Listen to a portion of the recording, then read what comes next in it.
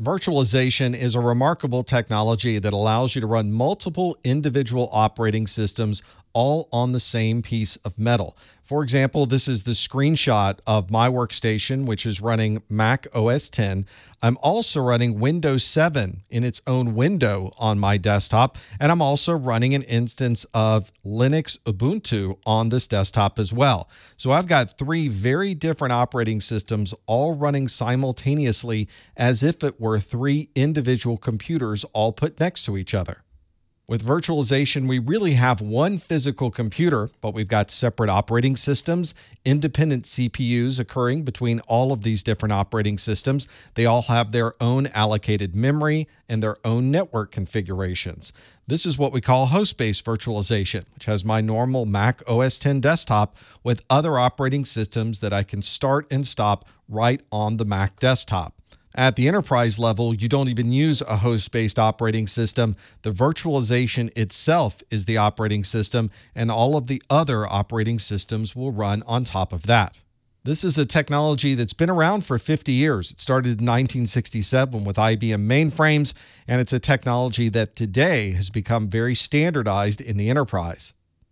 Here's a better screenshot of my Mac desktop with Mac OS X running a browser here. We've got Ubuntu running with its own file system, its own memory, and then a completely separate Windows operating system running in its own window. You're able to use this single physical machine, but somehow keep all of these virtual machines separated by using a hypervisor. You might also hear this referred to as a virtual machine manager. This software is responsible for keeping all of those virtual machines separated from everyone else and also allocating the proper memory, CPU, and other resources that are required for that VM.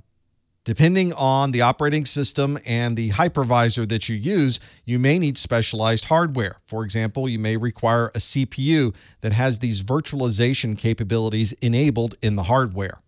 And with this hypervisor running, we now have a piece of software that's able to manage all of the CPU, the networking, the security, and all of the other resources needed for a virtual machine.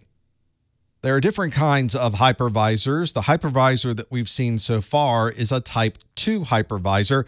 This is one that runs on top of an existing host operating system. So this is a hypervisor that would run in Windows, in Mac OS, or on the Linux desktop.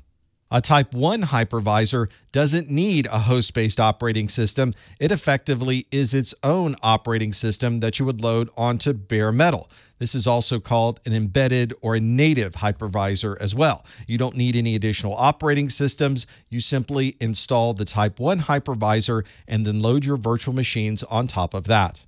You might also run into a virtualization technique called application containerization. When you're running these applications, they may not necessarily need all of the different resources and capabilities of an operating system. So you can build this application virtualization to launch without using an entire virtual machine behind it. It uses just the right resources needed for that application, and everything that you need to run the app is contained within the cell or container of the app.